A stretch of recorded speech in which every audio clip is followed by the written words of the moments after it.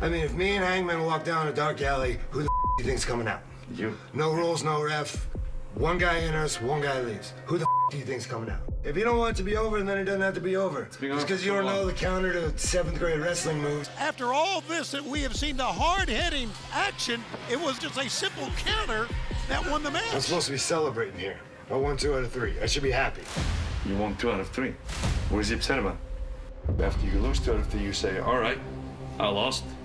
Shake hands, you're the better man. You're the better man, let's do it again in the year. Let's one like that. Well, that was the best case scenario. That he got pinned and didn't get knocked out and didn't get his arm snapped and didn't get concussed again. That was the best case scenario for him. He should be happy. Yeah, you'll beat him 3 out of 5. Beat him 5 out of 7. As many as he wants. As many as he wants. He'll keep winning. If you don't learn your lesson, maybe it's time for another one.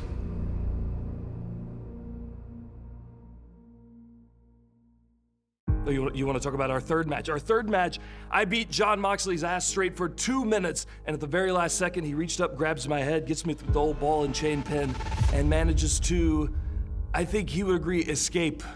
If I had to think of one word to describe Moxley and Hangman Adam Page, this rivalry, physicality.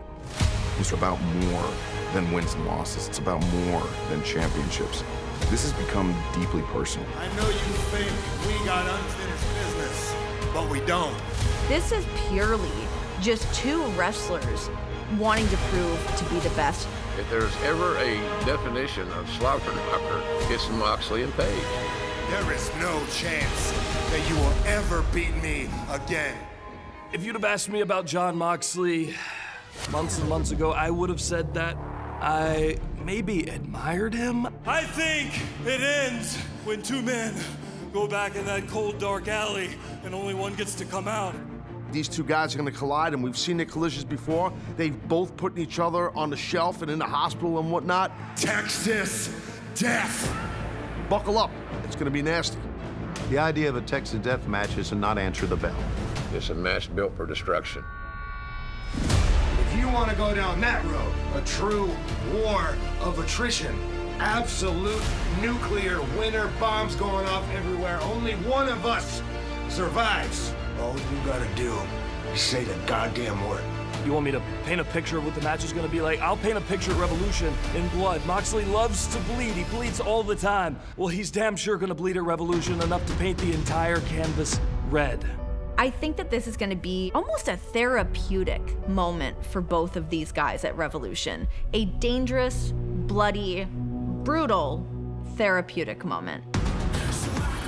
When you put me in a Texas death match, it will be the end of you. It is not something to be proud of. It is not something to aspire to. I live for this. What could happen to me in this Texas death match after what happened in our first encounter? I don't know. And to be honest, yeah, that is a little scary. But you are not the same animal as me. I think this could be the scariest match we've ever seen in AEW.